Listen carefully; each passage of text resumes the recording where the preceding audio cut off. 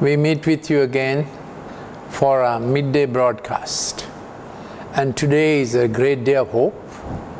Our reading fell on Isaiah 40, Isaiah 40, and we know Isaiah 39 to 40 begins a different session or season for the prophet Isaiah. At the same time, this morning, there was such an intense feeling for family. The mother part of God, the mothering God, El Shaddai, God of many breasts, the one who keeps us upon his chest and looks after us. And Moses got it right when he said, are you expecting me to carry this people, the Israel people, through the wilderness as a nursing father? He got it right. He didn't like the idea, but it got to him that this is the only way to get a rebellious people to listen to God and to learn the ways of God. So I heard the cries of mothers all over the land, how to keep our children. You know, they have no school, what to do with them, what will happen to their future, how to keep them engaged, particularly if they had important exams, how to keep them off the smartphone. Now, I have done a lot of lectures on the smartphone and the digital screen and how to help them through it.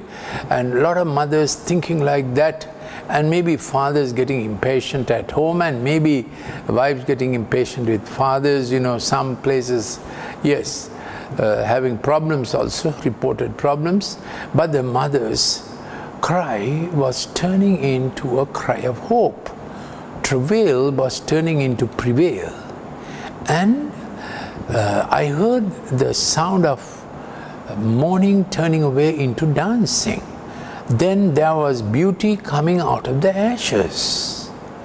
And then I got the Lord saying, I heard him saying, preparation is coming to an end, operation is to begin. Now in Sri Lanka, May 11th, they are hoping to release the lockdown. And see, so we have just 6 days, already half this day is gone. And so we have 5 days and a half with this day. And I heard beauty from ashes, oil of joy instead of mourning, gladness for sadness, mother's cry. Then I heard and I saw Jabez delivering a child and protecting this child, and Jabez saw the beauty of the child. And parents, at this time, that you will see the beauty of God's call upon your children, this shut up time, when you felt losing hope. When will their schools begin? In our country, we don't know when those schools will begin, but be a Jabez. See the call of God on your child. Maybe the child is only 3 months old, maybe 5 years, 10, 15, but see the beauty of God upon the child. And Jabez said, I have to preserve this child, and they did the best to preserve the child. The Jabez sighing, but taking hope, taking courage, and she makes a basket of bulrushes. Imagine that morning they knew, can't keep this little bonny boy. And Hebrews 11 says, Jabez's parents saw the child and saw the beauty of God, a certain nobility of God. Is how Hebrews 11 verse about Jabez seeing the child, it says, by faith Moses, when he was born, was hidden for 3 months, 11:23 Hebrews, and by his parents, because they saw he was a beautiful child, a child of destiny. That's a Greek word there, and they were not afraid of the king's edict. So, and she went that early morning with Miriam, because if women go to water, the Nile, terrible Nile with crocodiles, it may be that the Egyptian soldiers will not take much note, because 2 women going for water. And then she picks up every reed of bulrushes out of which papyrus is made. She knows, according to a selection of the strength of each bulrush, each bamboo, the child's life will rest on that. And this mother chooses and makes a wicker basket, and then she has already arranged for the pitcher to be there, so the water will not come in. She plasters it in the inside and in the outside, and she puts her best garment. After all, she was a slave woman, long time in slavery, but the best garment she had to give this morning boy. And across the river Nile, she saw the majesty of a Pharaoh, the brutality, and on this side of the Nile, she sees her pittance, her poor state, but she takes hope with God, and she says, would to God my son becomes the deliverer. And it is Pharaoh's daughter, the princess, who gave the boy the name Moses, drawn out of water. And scripture is always true. Moses is an Egyptian bird of that time, drawn out of water. Archaeologically true what the Bible says. And she sees the massive storehouses of Egypt on the other side, and here she sees the pittance of their existence. She sees the massive yachts and ships that are going down the aisle, and she sees a little wicker basket, but God is with her. She's delivering a deliverer. And in God's providence, just at the time, and the crocodiles are waiting with their jaws wide to swallow up the church that is being given a new lease of life by a Jabez in a wicker basket. Will Moses survive? Will the might of Egypt, the might of Babylon, the might of the IT world, the might of entertainment world, the might of global religion, the might of globalists, isn't it? All ready with a post-COVID world, how to take it all to their side. And God is nurturing a nation deliverer. God is nurturing many nation deliverers right now.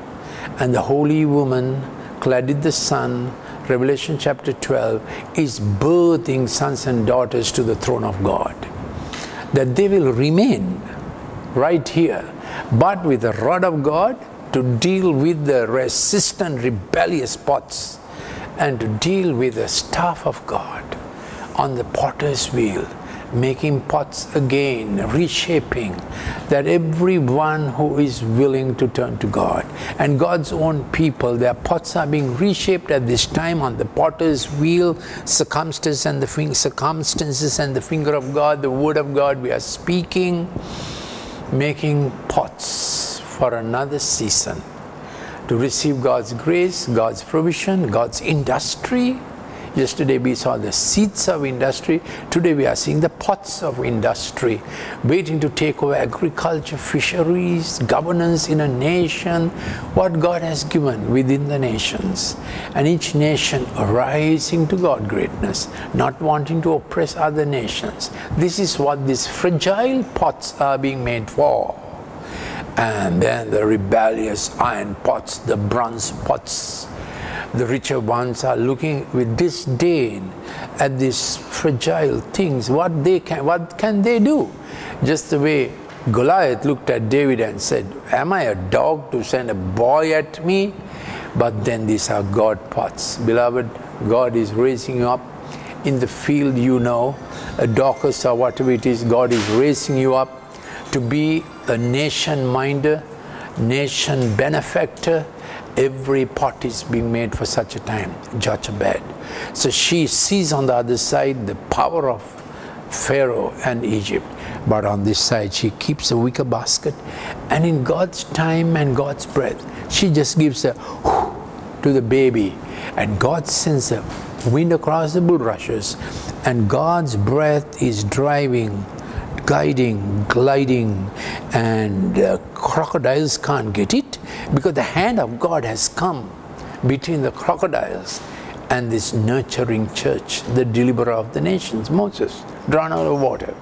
And right at the time Pharaoh's daughter is stepping into the water, this wicker basket made of bulrushes, everyone chosen by Jabez with such utmost care, and the princess says, I'll take this child. And Miriam offers a mother, a nursing mother, and Jabez has Moses for about 3 to 3.5 years. That's the time of weaning off breast milk those days. That was about time.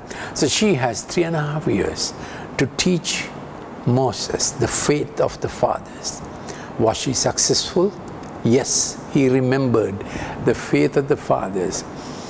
While he became a great man in Egypt, he never forgot the faith of the fathers. He kept the faith because a mother instructed him just for 3 years. So mothers who are having a hard time at home now, just know that you are closeted at this time for the best time with your children. To nurse them up, raise them up. Never say no to God. Never say can't when you have a God opportunity. Seize it with both hands for your children. They may be 3 months old. They may be 3 years old. They may be 10, and some may be 15 and 20. But you are a nurturing mother. You remember John Wesley's mother had 17 productive dead, and 7 died, 10 survived.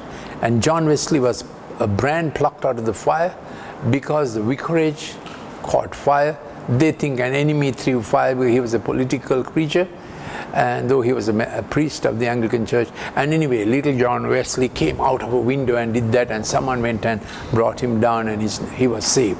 So you, mother, with your cry, you are raising up a deliverer. And then Rachel, in pain, after so many years, raising up a Joseph for the nation. So there's a mother who's raising up a Joseph. A mother's cry, a mother's call. The Church of Sri Lanka, Church of Britain, Church of US, Church of Italy, Spain, Germany, France, China.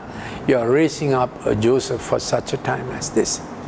Don't be impressed, intimidated, threatened by the might of Babylon, might of China, might of Pharaoh. This COVID time has come about, and God has given us a reprieve to get ready for a new world with the same viciousness, but He's preparing us. He just gave us a window of opportunity to see what vicious plans are on, but now He's giving us. So the Rachel is birthing her heart desire, a Joseph, after such a long time. And then there's Hannah birthing a Samuel, who had no other worldly skills other than hearing the voice of God from young days, pouring the oil into that little lamb, keeping up in the night, and that becomes a flask of oil that will choose the king of Israel. And in time to come, He anoints David, the greatest king of Israel. And in David's time, Israel, this small nation, becomes the most powerful, prosperous nation. And he begins the concept of bringing treasure to the Father's house. David delighted in bringing treasure to the Father's house. Any spoil, any tribute, David didn't take into his house. He had no throne. He had no palace. He had no crown. He was a little shepherd boy, lifted up by the Lord. So every treasure he brought to the Father's house. So beloved, there is a time, bring your treasure to the Father's house. Your energy, your talent, your best effort, bring it to the Father's house. And then from the Father's house, there will be an investment for others, there would be a divestiture, and there would be deployment from the Father's house. So make Father's house great. That's what we are learning. That's right. And this Amy Carmichael said long ago when she made her decision that she will make God's house glad all the time. She gave her life for it in Dohnavur, India. She came to Sri Lanka also for a little while. The great Irish lady with great courage, Amy Carmichael, a great servant of God. Samuel has no other skill. He has the skill of hearing the voice of God and not letting God's word drop to the ground. And he has the flask of oil. He's a kingmaker. So there are others who are like Daniel, who keep in the presence of God, collecting the oil, collecting the word, hearing the season, choosing the king, anointing the head of state. And some are called to be Daniel, close to the head of state, wielding the golden sword and given governance. And some are given to be Joseph. Some are given to be Mordecai. Joseph into economic plans and for agriculture, for fisheries. We're all the time saying, Lord, bring some Japanese investment for our fisheries, bring some Israeli investments for our agriculture. Bring, oh Lord, let other nations look at Sri Lanka with favor. And may each of you take strength for your nation. Oh Britain, let your Christian foundations arise and thrive and hold the nation together. And oh America, water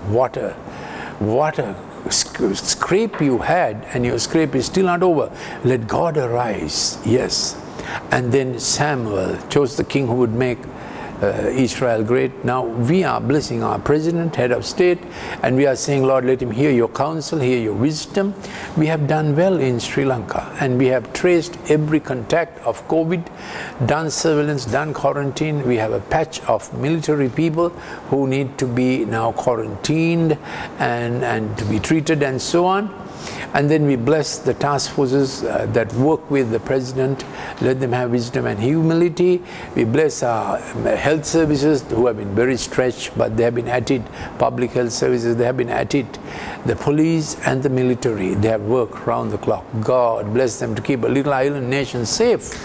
Yes, Lord Jesus. So the Samuel's flask of oil, very precious. Then there is a Jabez who is born through pain, but later he becomes a judge. So God bless the judges, and may God raise up our judges and the legal profession to be much spoken of for its impartiality, for its erudition, wisdom. God bless Sri Lanka. And there are so many other mothers in their cry. A new pot is born in their womb, in their agony, and I believe the agony is turning into ecstasy, and a time is coming. From preparation time, we are moving into operation time, and God will have His way. So this was the morning vision, and I saw this plank. I said, what is this plank, Lord? He said, not only the wicker basket, each family is making a plank, impenetrable, impervious to the world's moral pollution, for Noah's Ark. Noah's Ark is being built, and Ham's family is giving a plank, and Shem's family is making a plank, Japheth's family is making a plank. And the cradle of Jesus, yes, the little Bethlehem's cradle of Jesus is being made, and then this huge, monstrous ship, brilliant, very prosperous looking ship, the merchant vessel Titanic, is saying time is up. We can't have everybody here. Then they start dumping the half-millionaires. Then they say, then the multimillionaires say dump the millionaires. Then it's an end game. It's survival, end game. The fittest survive. You remember the philosophy? The world espoused Darwin's philosophy, and fittest survive. And then the billionaires say, let the multimillionaires go. We have to survive. Resources are limited in merchant vessel Titanic. They always talk profit, resources, cut down. Yes. And then the multi-billionaires said, there's only room for us here. And the Church of Jesus Christ, rowing this little boat everywhere, the lifeboat, which Titanic did not have. They are picking up the injured people. People who said, we don't want God, we have it all. People who said that, great moguls of something, the stars of the world, but their hit time has come. Their once colleagues and masters have thrown them, and the church is rowing furiously into all those places and picking them up, because God is knocking on the doors. We did it yesterday. Behold, I stand at the door and knock. And if any man opens the door, I will come in, sit with him, attend to him at the Father's house, appoint him a seat, and make him a pot. Flood times, what do you need? Pots that will be impervious to the world's pollution and carry God's hope, God's treasure. Every Christian is going to be that, and many are going to knock on that door. Hear the knock of the Good Shepherd and say, come into my heart, Lord Jesus. There is room in your heart for me. Please share these clips with your friends. Show them Revelation chapter 13, how the world is ready to mark and how the Word of God knew. Revelation chapter 18 and verse 8, the pestilence and the plague. Revelation 18:10, that everything will stop in a day and an hour. Revelation 18:22, that music, entertainment, all that will stop. But for such a time as this, God is knocking on the door of every heart, and He is making the pots that will not only survive, will grow the new world of God, or the new resources of God in every nation, in every field. God has a staff for you. God wants to give you throne authority. Will you say yes to the Lord Jesus Christ? Will you please say yes? Yes, Lord Jesus, I have a reorientation. I understand. I live just 10% for you. And some of you may say, I had known him some time ago, but I had given up. Some of you may say, when I was small, I had fear of God, I had given him up. But when the Titanic is just throwing people out, Titanic is not about redeeming people. It's about how much profit can I keep for myself. That's Titanic. But God's lifeboats are coming and taking you in. You only have to say, come into my heart, Lord Jesus. I am ready to be taken over for the destiny that you always had for me. That's what knocking on the door is about. So we are going to Psalm 113, our daily reading today. Little short psalm, but so fits the day. So I heard these mothers almost breaking into song because the night is over. You remember there's a womb of the dawn. Sons will be born, they will be willing. Our regular reading, Psalm 110, and the whole earth is groaning and travailing. Romans 8:28 and 29, whole earth is groaning and travailing. 8:18, 8:20, Romans, because for the manifestations of the sons of God and daughters of God. This is that time, and groaning is producing a better morning. Groaning is producing a better morning. And we want to be on the right side, the Lord's side. 113, yes. Praise the Lord, praise, O servants of the Lord, praise the name of the Lord. Blessed be the name of the Lord from this time forth and forever. From the rising of the sun to the going down of the same, west to east, east to west, God is moving through the nations. Name of the Lord is to be praised. From the rising of the sun to the going down of the same. Name of the Lord is to be praised. The Lord is high above all nations. So it's a nation-centered psalm, though it's a small psalm. The Lord is high above all nations. His glory is above the heavens. Who is like the Lord our God, who is enthroned on high? He humbles himself to behold the things that are in heaven and in the earth. So people will begin to feel the high and lofty one is coming to dwell in another place with the humble. So reviving of the heart is the way to go. We learned it the other day. And then this is our God. This is our God. He is looking down on the troubles of the world, which the world created itself. The COVID, the virus, the vaccines, the muggles, the globalists, the economic terrorism, you know, that some nations are plundering other nations. And the ecological pollution running down of water. Today we prayed that if Sri Lanka exports her very potable, very good clean water, ours is the highest per hectare for the whole world. We can still be rich. Oh Lord, provide our nation with avenues, please. We are praying. So, this time has come. The Lord is attending low down. See, he who is in heaven and mighty and glorious, but is humbling himself to raise the poor from the dust, to lift the needy from the ash heap. What a lot of ash heaps the needy had to go through, isn't it? Rummaging rubbish for food. Starvation, medicines working against them, health systems working against them, and the globalist system based on power working against them, cost, profit earning for few. But God is looking at the ash heap. Who created? We did. And the Lord is looking at the dust we created and picking them up, picking them up. Can you understand his pain? Can you understand his pain? We are going there with him. That's the cross. That's the mission. That even as the Father has sent him, he is sending us.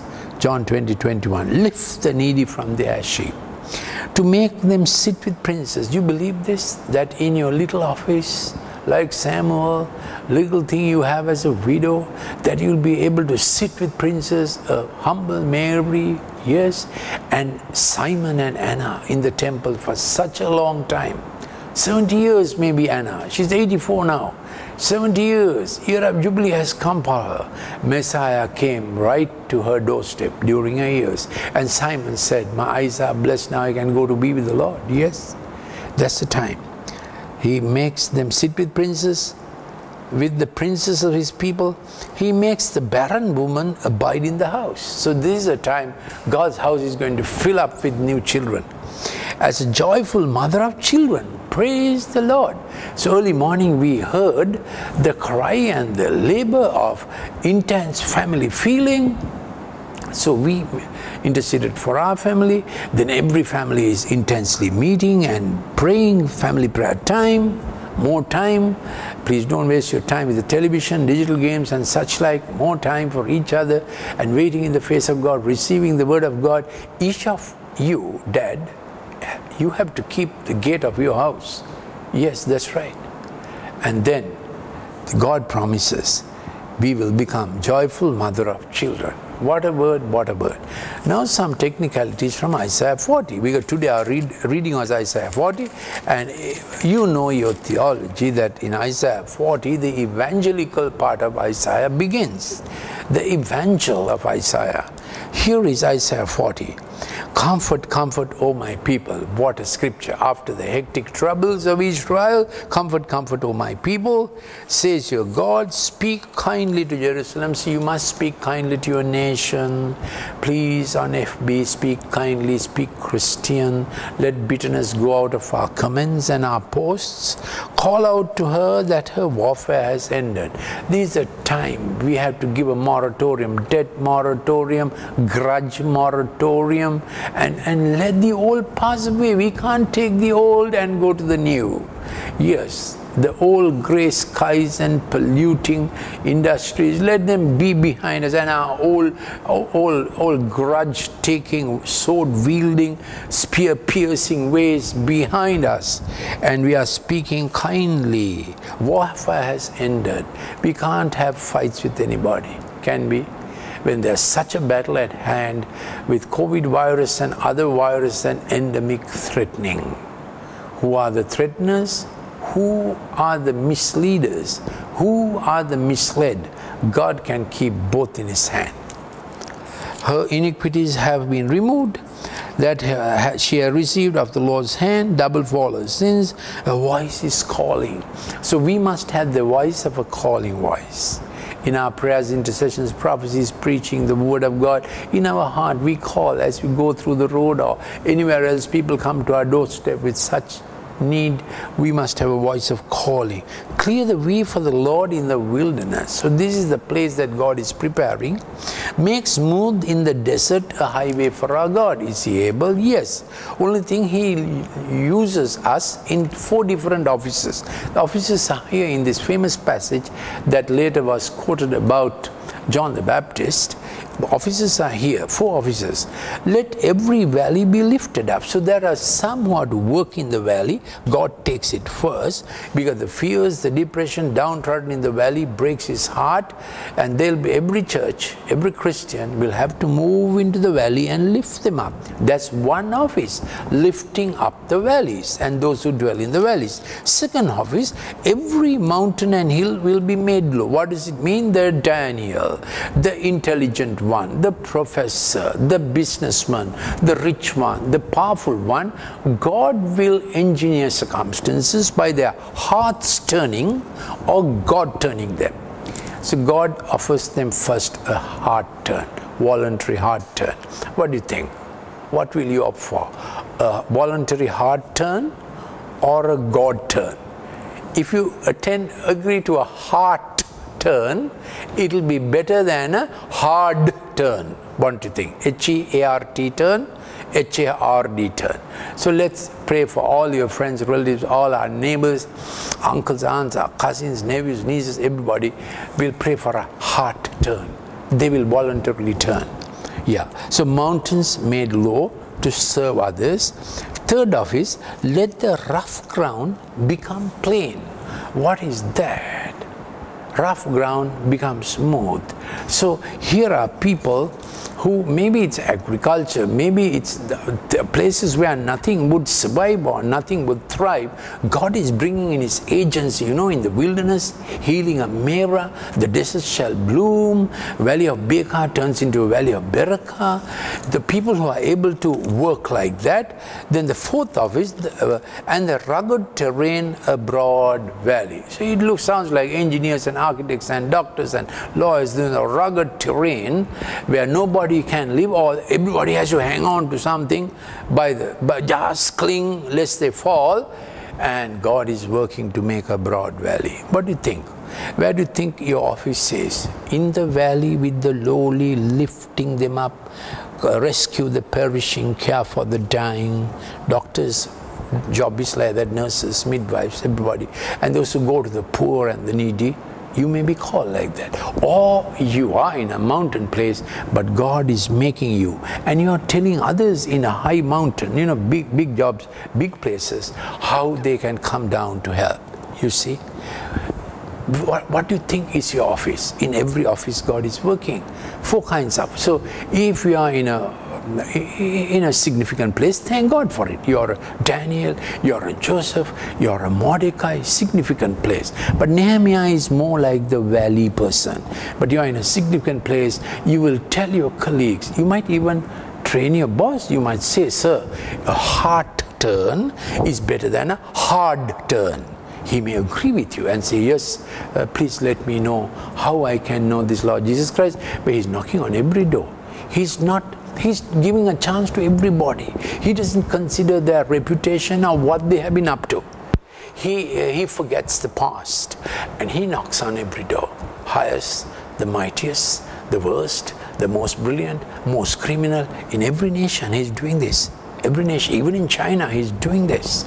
In US, UK, Australia, God bless that land with that Prime Minister. May they have brotherly relationships with us, and may they send a lot of investment. And my heart and spirit always go to Japan, that are so injured in the Hiroshima and Nagasaki. Lord, let them return in millions and millions come to Christ in Japan because of the threat that seemingly is out there. Let them come to Christ and be safe, oh Lord. So then that's a mountain people coming low. Then those who are able to take the rough ground, make it plain and make anything grow. I like to consider it as agriculture, that kind of productive, the seas, the aquatic resources and so on, the Joseph kind of thing, And the next one, rugged terrain to broad valley, the engineers and the architects, the structural people. God bless them all.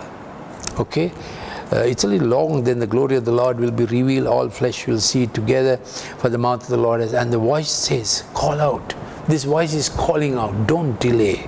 From preparation we are going to operation. Isaiah 40 verse 6, a voice says, call out.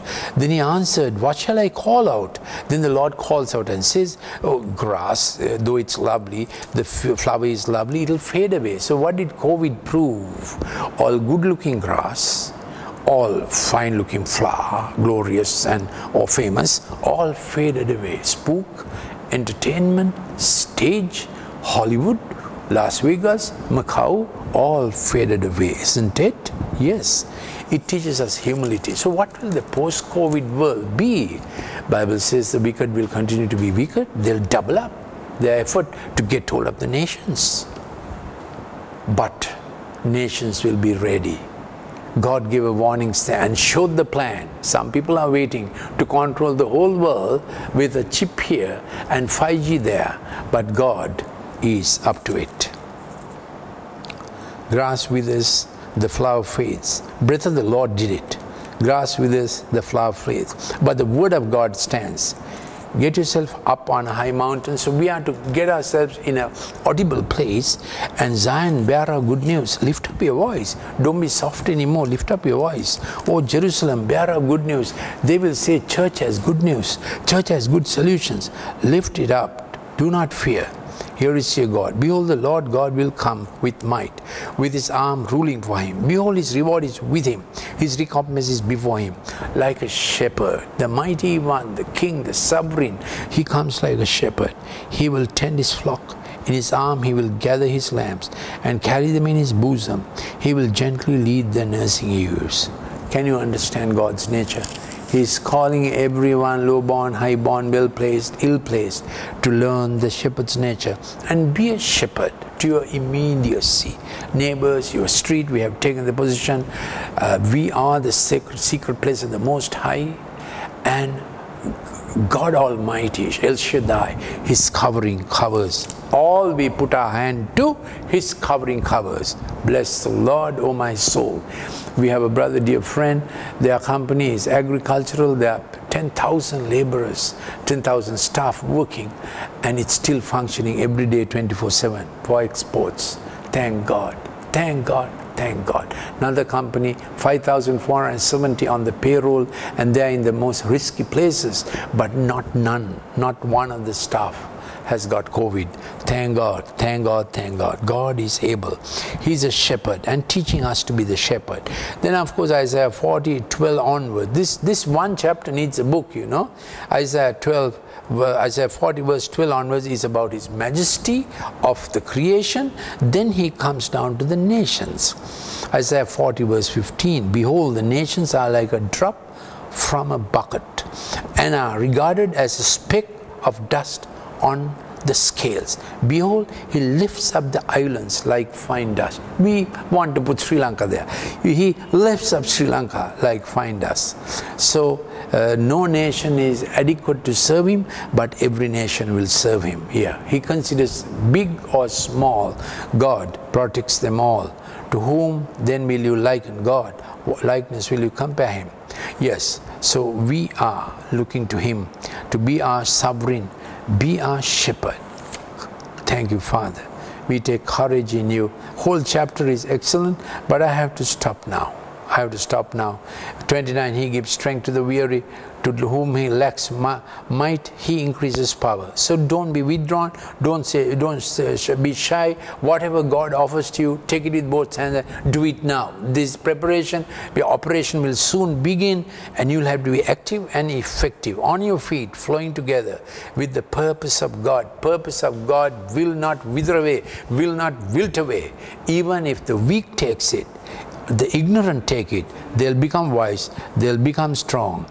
Increase the power, though youth grow weary and tired. Vigorous young men stumble, but they that wait upon the Lord shall renew their strength. They shall mount up with wings as the eagles. They will run and not be weary. They shall walk and not faint. Thank you for joining. God be with you.